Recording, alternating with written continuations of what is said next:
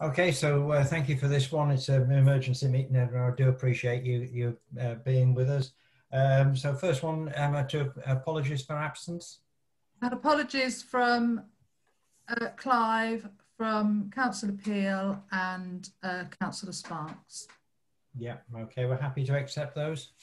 Yep. Yeah, okay then. Declarations of interest. Well, yeah, I have to declare that I am aware of the anonymous donor, so I have to declare that at the moment. And although I'll chair it, I won't take part in the voting. Okay. Obviously, Peter is not here because he was an interested party, and therefore it wasn't appropriate. Right, public participation. I see we've got Robert with us. Are you here as an observer, Robert? No, I'm just observing. Haven't got anything to say. You're very welcome. Okay. All right. A request from interested parties? Nothing. No. All right then. Okay. So the proposal on the table there. Apparently, the piece of property was going to be offered for sale at 13,500, and it was whether or not we wanted, as Oundle Town Council, to increase our bid by 500. Or accept the donation for that. So open to discussion. No brainer. Yeah, I'm still opposed. Yes, I understand, Jerry, and I don't think we've done anything to change that. I mean, what? Oh, hi, Malcolm. Oh, hi. Sorry. Yeah. So the main consideration here is an alteration to a resolution that we've already made. Rather than the reviewing of that resolution. Yeah, but thanks, Jerry. Right, sorry, Ian, did you want to? Yeah, I was going to say, as Val said, it seems a no-brainer. I think there's strategic value in having it. I think there's practical value in having it as well. And for the sake of £500, the risk of losing it is too great. Yeah, that's it. That kind of ignores the other £13,000. But anyway, yeah. Well, no, we've approved that already. So yeah. Okay, David. How certain are we that if we increase our offer by £500, we are actually going to get it? Well, there's some more news come in this afternoon, and essentially ENC have withdrawn the property from sale for to Peter. So it was Peter that had been offered it at 13,500. And they've withdrawn the offer from him, so we don't actually know what's going on. I think all we can do here is say that well, if that is the price, are we, Oundle Town Council, willing to pay that for it? But it's turned into quite a mess. Yeah, David again. Oh, and then Val. Well, it just strikes me the last thing we want to do is pass a resolution at 13,500. Then discover that actually if we'd gone to 13,750 for the sake of argument, we would have got it. Yeah. So are we going to give ourselves any kind of wiggle room so that we authorise an offer of 13.5 but are prepared to go higher? The trouble is, if we're going to have that debate in public, it rather undermines the whole idea, doesn't it? Yes. So yeah. Should we then go into a confidential session to discuss that? Right, well, that's open to the group. Val. I need putting straight on this. Am I to presume that the sale to Peter had not actually been finalised? Or Peter, are we buying it off Peter? We're not buying it off Peter. That's what I had thought, you see. Yeah, no, we're not buying it. I didn't know it was Peter, but I had thought that we were buying it off the person who had successfully bid for it and bought it. No, and there's no intention of doing that because we get into stupid lawyer fee. Sorry, David, I have to be careful. But we would get into legal fees on buying and selling, and it's wasted money. So it's either a straightforward purchase off ENC, or nothing. So let's do that. Can we say up to 500 more? Well, I think you can say up to 500 more. It doesn't make any difference, really, does it?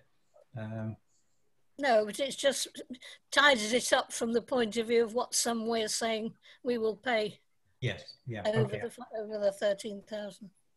Okay. Yeah, David Fuller. Sorry, I didn't know if you wanted to say. So I'm late. My wife wasn't very well, so I was just dealing with that. So I'm just trying to catch up, basically. So my apologies. I just said whatever you need, we should do and approve, as long as it's not ridiculous. Yeah. Sorry, I lost a lot of that conversation now. I don't know what happened. I'm just going to try plugging electricity and see if that helps. So just for one thing, I'm assuming that if they've withdrawn the offer, we're just going to have to wait and see what happens next with regards to whether they're going to be back on the market or... Yes, yeah. So it's Annabelle has been involved, and she has been in touch with Greg. So with my optimistic side on, I'm hoping that they've resolved that they will just sell it to Oundle. On the pessimistic, they go back into the bidding again. So I just want to keep this discussion here quite simple. And David has said, do we want to increase it above the 13.5? Personally, I don't think there's much point, but because we're not getting back into a bidding war. We said that we would buy it at the price that E&C had put it on the market for. So E&C had accepted a 13,500 bid for the property. Oh, right. Let's do it then. Yeah. Yeah. So it's a quick meeting, so just say yes. Do we need a proposal? Proposer and a seconder. I will propose that we go to 13,500. I'll second. Sorry. Okay. So we've got David Fuller proposing, Malcolm. Seconder. Yeah, so David and then Malcolm. That's the first resolution then. And then it's a straightforward vote on that one. So I would go in favour of that one. Well, no, it said I'd withdraw, so okay. All right. So we've got those in favour, and then against. We've got Jerry, and I'm an abstention. Okay. So I think that one is carried, and I don't know at that point whether or not we want to, David Chappell, put in an additional item, or if you are happy just to leave it at that. I think, I caught David's thing. I think we should have something to cover our back so we don't have to keep coming to a meeting again. We should have a reserve statement that is a position that Emma can take with our blessing.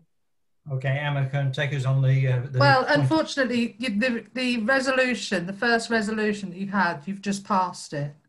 Yes. I think if you were going to do anything, you should have amended it at that point. Amended the resolution. You've gone ahead and so we're going to be back into you've just passed that one. So let's leave it then. 13,500. That's fine for the moment. All right then. So I've been a bit too enthusiastic. Well, we wanted to get it clear, didn't we? All right. Well, look, I feel that maybe then we just leave it at that. Yes. Yeah, where we are, and see what happens over the next the next few days. All right. I appreciate everybody's. It doesn't stop us from discussing how we might feel to answer that second one. Oh, a general discussion. Yeah, sure. I'm going to go now. Okay. All right. Yeah. Okay. Yes. Sorry. Yes. Yeah. So in terms of a general discussion then, going around the table, Val, you start. I don't know, because I don't know what the second bit was. I Well, don't know what David said, but I presume it's a plan of action in case we fail. Is that right? I mean, is it worth discussing it now you've just passed that you're going to increase your bid to 1,500? Yeah. Well, the discussion the short answer is probably no, because we would have to now come back anyway. Yeah. To come up with something different. I was just trying to spare us the possibility of another emergency meeting, but I think given where we're at, let's just leave it there and see what happens, as Tony said. Okay. Well, I apologise to all of you for mismanaging that part. Don't you worry. It's not an easy thing. Don't do it again. Lots of short, quick meetings make us feel busy, so that's good. Okay. Yes. Right. So, any other things that happened for anybody? For yes, Emma. Yeah, I've got any other business. I've had the invoice come through for the work for the cycleway. We have approved the amount of money. They want the payment up front before they will start anything, so won't start consultation.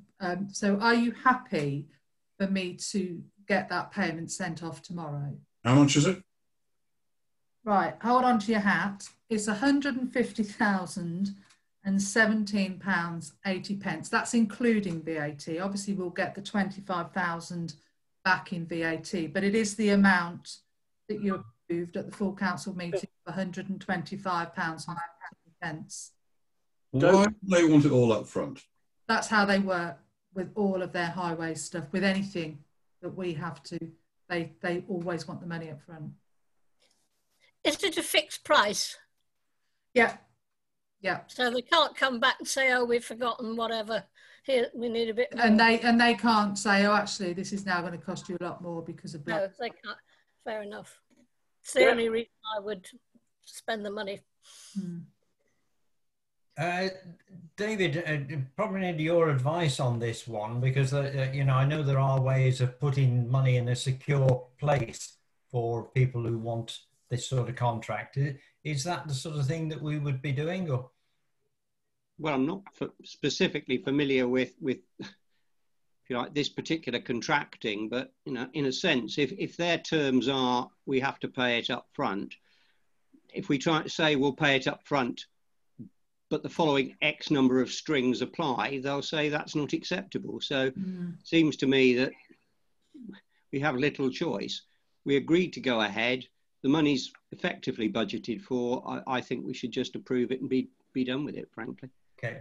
So the only other question in my mind is whether we do this before or after the transition to the unitary authority.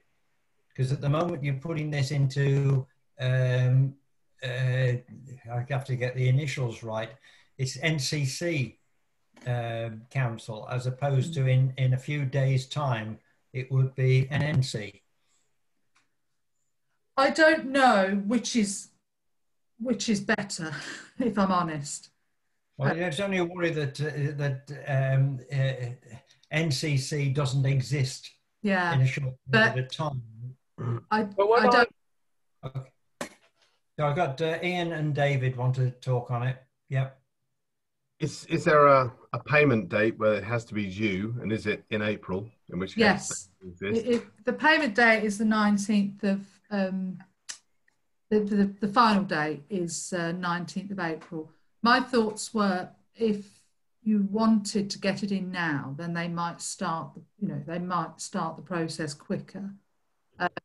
We can wait. We can wait until our full council meeting and put it on the list and do it as normal. I'm just wondering if we could wait till Thursday, by which time they'll have started. Thank you.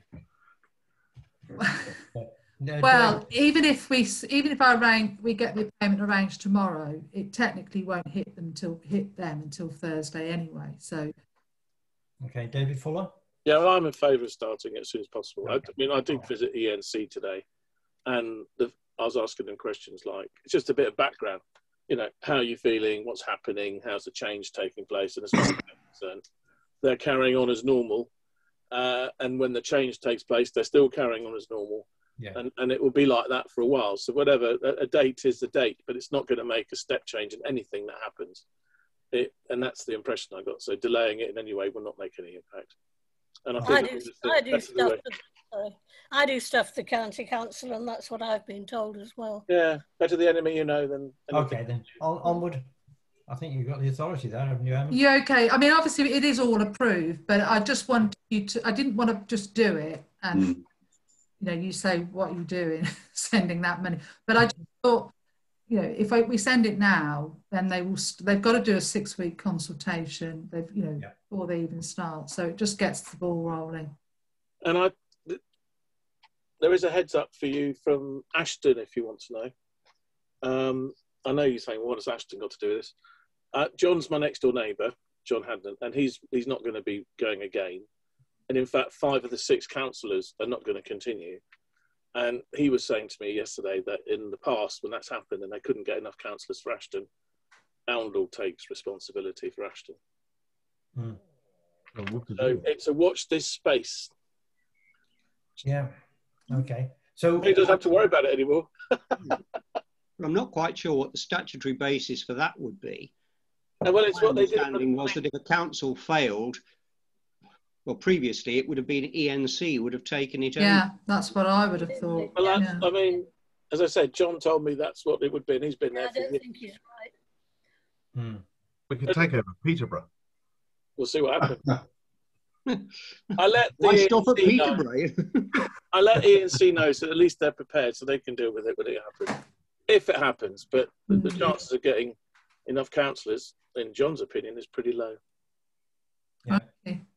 Okay. Sorry. Just back on this issue about this one contract. Then, do we have a formal contract with them? With NCC? Yes. Well, we've had the report come through. We've had all of the information come through of what they're going to do, and we've approved the scheme. Yeah. I mean, there hasn't been a written contract. Whether we'll get that once it's been paid, I don't know. I can speak to the guy who I speak to. It's only when you're about to hand over money of this ilk, it feels like there ought to be a formal contract somewhere signed for what they're going to give us back for that amount of money. But that was it. That was the scheme that we approved. Right, but is that the contract? Well, the contract was a contract. It was the scheme that they were the plan. David, sorry.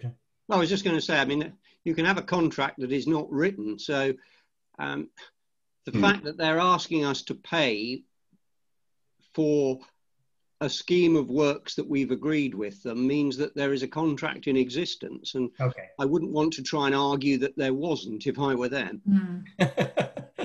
Yeah, all right. No, as long as it's good enough. It just, you know, it feels sometimes when things go wrong, you're saying, yeah, and it's only because as a council, we've got a few issues where we can't find the piece of paper after the event. Yeah, it is a huge amount of money. I mean, we've already spent money with them on this scheme, but they were obviously smaller amounts, and it's exactly the same as this. I mean, in our point of view, it's a huge amount of money. To them, they're writing, you know, for road schemes and things like that. They're writing this sort of thing all the time. So, but I get what you mean. That's why I wanted to mention it tonight before I did anything about it. But like I say, I'm happy to either wait and we can get it in on the 19th, or it'll be. I think the view is you go with it based on this. It is started. Yeah. Don't delay. I will make a few phone calls before I press the button and just make sure that Kier are aware that it's being paid and on what day it's being paid. Can you transfer £1 first to make sure that North then transfer the rest an hour later? Just they talk about our money box live and stuff. It's well, I can do that, but we do regular. Well, we've got a regular account set up. You know, I'm sure it's fine. Yeah. Okay. Right. Well, you're happy that I get that in now. Yes. Okay. I'm going to say goodbye. Well, if there's nothing else, then let's finish this meeting now. Thank you very much for attending. And brilliant. Thank you. Bye. Bye. Don't forget, David. No.